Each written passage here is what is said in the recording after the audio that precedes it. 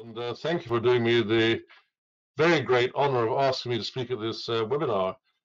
I must say I find it a bit frightening because all of those people to whom I'm speaking know far more about this topic than do I. And therefore, if I get it all wrong, you'll all know about it. But then I guess as a member of parliament, you get used to most people knowing more things than you do, and maybe I can stimulate some thought and discussion in the webinar. I'm only sorry I can't stay for the whole webinar because I have to be back in Parliament. But I know that I'll be seeing the outcome from it in the paper format, and we'll look forward to reading your conclusions. But I'm just sorry I can't personally be here. But I'm absolutely delighted that India is taking such a keen interest in the two polar oceans. I do remember visiting the Indian research station at Nyalesund in the very far north of Svalbard twice now, I think. And of course, India has a huge interest in activity in the polar oceans. Not only does it affect the weather, and of course could have a very real effect on the monsoon, which could such a key importance to India. The melting of the glaciers in the Himalayas has a huge effect also, I suspect, on river levels and in other ways. And of course, sea levels could be catastrophic for certain of the low-lying coastal areas of the whole of the Indian subcontinent. Including Bangladesh, I think, will be particularly badly affected by the increase in the oceans that some of us fear may be just about to occur. So I welcome this webinar. It comes at a very good time indeed. Now, I don't need to lecture you on how important the polar oceans are. They cover only 20% of the world's oceans, but they soak up 75% of the total heat produced by the world. 75% of the heat produced goes into the polar oceans, only 20% of the coverage. Of the CO2, the carbon dioxide which we produce in the world, 40% of it alone goes into the Southern Ocean, goes into the Antarctic Ocean, Southern Ocean alone, leaving aside the other oceans. And the polar oceans are a marine heat sink. They've soaked up 90% of all of the CO2 we produced since the Industrial Revolution began right back at the beginning of the 19th century. So they're absolutely essential from the point of view of the weather and from the point of view of the global environment. But they also provide a massive quantity of food for a hungry world.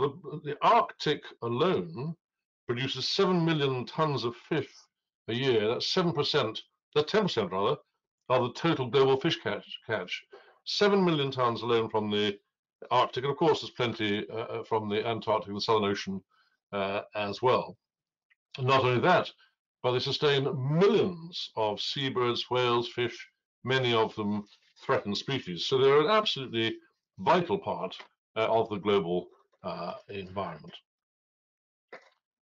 But the purpose of this webinar, and the reason why you're all looking into it, is because we know what a great threat there is to both the Arctic and the Antarctic. I'll perhaps focus a little bit more on the Antarctic today, being the southern hemisphere.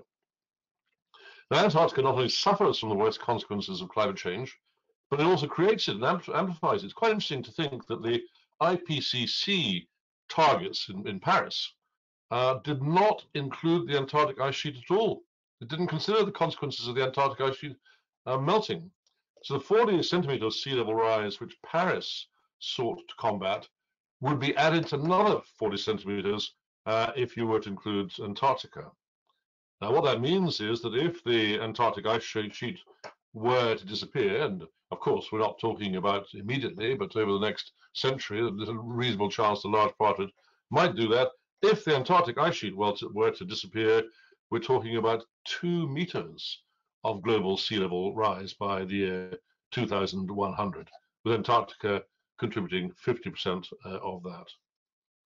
Amazing to think that Antarctica's ice sheet contains 70% of the world's fresh water. Quite extraordinary, 70% of the world's fresh water is in Antarctica alone. And of course, we know that they are showing signs of melting and dropping into the ocean at an absolutely alarming rate. An iceberg the size of Manhattan, broke off from Thwaites a couple of years back. And if the whole Thwaites Glacier were to collapse, which we're monitoring very closely, but of course it's at least possible, that would account for a 12 feet rise in ocean levels, which is just horrendous to think about it. And the Western Antarctic ice sheet is one of the most dramatic pieces of evidence of climate change. There really is some very dramatic things happening there, and we must do something about it. Now, of course, leaving aside climate change, there are other less dramatic threats to both the Arctic and the Antarctic, which we've got to do something about. The polar oceans, as we will be hearing, I think, later in the webinar, do drive global ocean circulation, moving all those gases and those organic matters. They move them around the planet because of the circulation of the currents.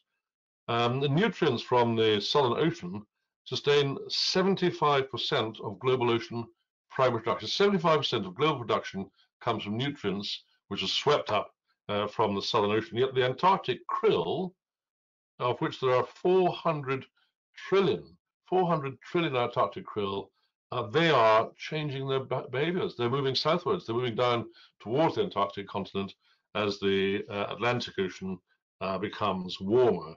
And of course, that has a dramatic effect on fish stocks and biodiversity in slightly further north. Now, there are other things that are threats too that we have to do something about. There's the commercial activity, which I think we'll be hearing about later on in the webinar.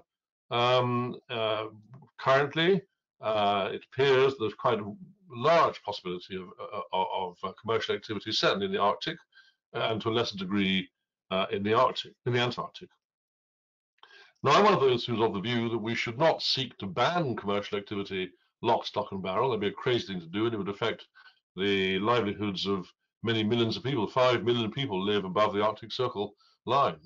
So affect the livelihoods of vast numbers of people. Of course, the fishing industry would be decimated. We must not have a total ban on commercial activity, but we must take urgent steps to make sure that we control it. We're seeing, particularly in the Arctic, the ice is retreating, and oil and gas and minerals interests are taking an increasing interest. Shipping interests, of course, too, through the Northern Sea route. Something like 20% of all the world's undiscovered oil and gas is in the Arctic Ocean. 20%. And at the moment, it costs a great deal more. $6 a barrel. It's not worth drilling in the Arctic right now. But of course, if the global oil price increased, it may well become much more attractive. We've got to control the production of oil and gas and minerals, particularly in Greenland minerals.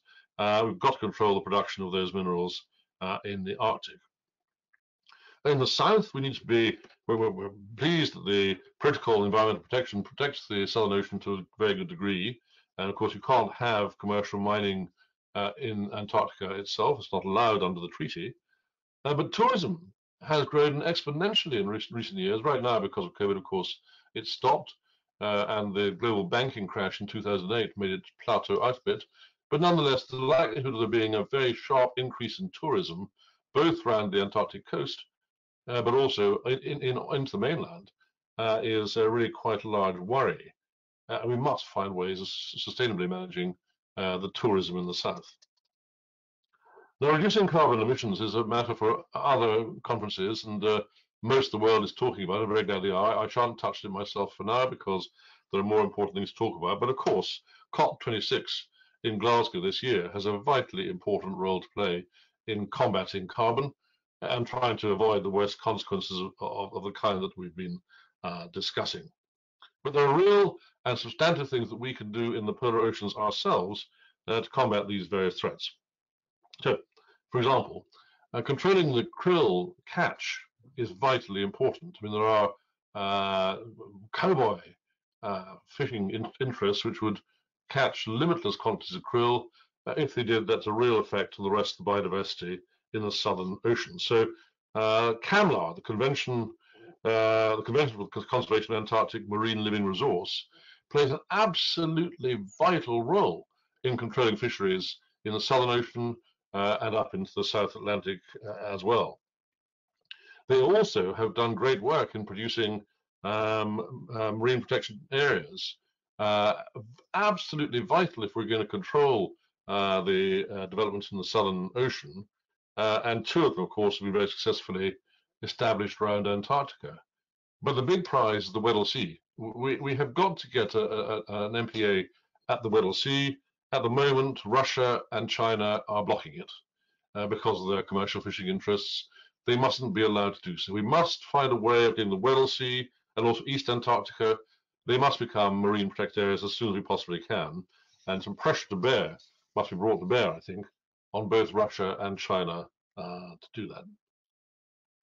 Another area where I'm afraid India has a great deal of work to be done, and China too, and much of the Asia Pacific area, is the whole question of plastics.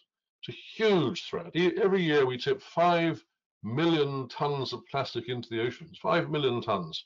Much of it going both the Arctic and the Antarctic, because of the way the ocean flows work, much of it lands up in either the north or the south. And of course, that has been catastrophic for wildlife and for biodiversity in both oceans, both large plastic items, and we see all these films of plastic spoons and earbuds and things being found in birds' crests. And I pay tribute incidentally to David Attenborough, whose single film of an albatross being cut, a baby albatross absolutely stuffed to the gills with plastic, that has played a real role in changing people's attitude to plastic across the globe. But it's not only the big thing, there's also the microplastics. I was to see the other day in a Norwegian study that a single liter of melted Arctic sea ice, so take one liter of Arctic sea ice, contains 1,900 microplastic fibers. 1,900 microplastic fibers in 1 liter of sea ice, simply absolutely gigantic. And of course, the seabirds and animals believe it's food, they ingest it, and it kills them. And we have to do much more about plastics, particularly plastic bags. We in the UK have been very successful in bringing in a price in the supermarket. You can't now get a plastic bag. We've virtually done away with plastic bags. Nearly all bags are reusable, recyclable bags for life. But throughout much of the Asia Pacific region, I've seen it myself in many, many places, plastic bags are an absolutely central part of life, and they seem to be everywhere. We've got to do far, far, far more about plastic bags, which are killing our wildlife. Now, these and so many more challenges are reasonably well managed in the south. The Arctic Council in the north really does hardly anything by comparison with the Antarctic Treaty. The Antarctic Treaty has done great work in its 60 years now. We celebrated its 60th anniversary at the end of last year. Remarkable, only 14 articles in the Antarctic Treaty, 14 articles, but it has done fantastic work. And if you think about the fact there has been not any warfare of any kind whatsoever in the Antarctic continent in that time, nor any military deployments, nor any strife of any kind at all, the continent has been preserved for science and peace for 60 years, thanks to the Antarctic Treaty. And I think that the rest of the world could learn an awful lot from the way that the Antarctic Treaty system works. That, together with CAMLR, which I mentioned earlier on, CAMLR do great work. It needs to be strengthened. We need to persuade the world's countries to combine and agree in CAMLR, particularly the Russians and the Chinese need to be brought rather more on board if at all possible. And that was followed by the Environmental Protection Protocol, which establishes Antarctica as a natural reserve. All of those things have worked extraordinarily well, and international agreements which we'll need to bring in to combat climate change, particularly in COP26, but elsewhere as well, they could take a great deal of learn many lessons from Antarctica, where the international cooperation has actually achieved such a vast amount. We've got to control invasive species. I went down to South Georgia, lucky enough to go to South Georgia recently, a year or two ago, to see the after effects of the removal of the rats. South Georgia had been entirely infested by rats, but we managed to entirely eradicate them, and also reindeer as well. But if something like that would happen on the Antarctic continent, if one family of rats found their way onto the Antarctic continent, we'd be talking potential catastrophe, and we really have to make sure that doesn't happen. We have to remain vigilant to make sure that we save the Antarctica from it. And that's why last year I convened in London the first ever Antarctic Parliamentarians Assembly. We got together 18 of the 54 Antarctic nations together in London, and we produced a hard-hitting report at the end of it, very strongly worded report about preserving Antarctica for generations to come. Very much welcomed by all 18. And I think the other 54 Antarctic nations are looking at it very carefully, and I hope that we'll have a repeat of the conference in 2 years' time, or now 1.5 years' time, in the southern hemisphere. Rather hope we might find either New Zealand or Australia will be prepared to host it for us. But I think getting Antarctic parliamentarians together is very important, because governments have their own interests. Governments want to do things. Governments want development. They want oil. They want all those things. Parliaments are driven by our people, and its parliaments can therefore restrain governments. And therefore, getting parliamentarians together in the way that we did last year, and I hope to do every 2 years, I think is terribly important to try and save the Antarctica from the worst effects of climate change and all the other threats that I've mentioned. So it's been a huge effort in the 200 years since the first sighting of Antarctica. We've done a great job, and I think the Antarctic Treaty has been a superb success. But we must now find ways of leading the world, both with regard to Antarctica and with regard to the Arctic, and indeed with regard to Himalayas. And I welcome the title of the webinar to include the word Himalayas, where the problems are so very similar. We need to find a way of bringing the world's nations together, realizing the threats that we face, not just from climate change and carbon, but also from plastics, from all the other things that we've described. If we don't come together as a globe, every single nation in the world must come together as a globe. We must combat these things, and if we do that, we will preserve the global oceans for our children and our grandchildren. So thank you very much indeed.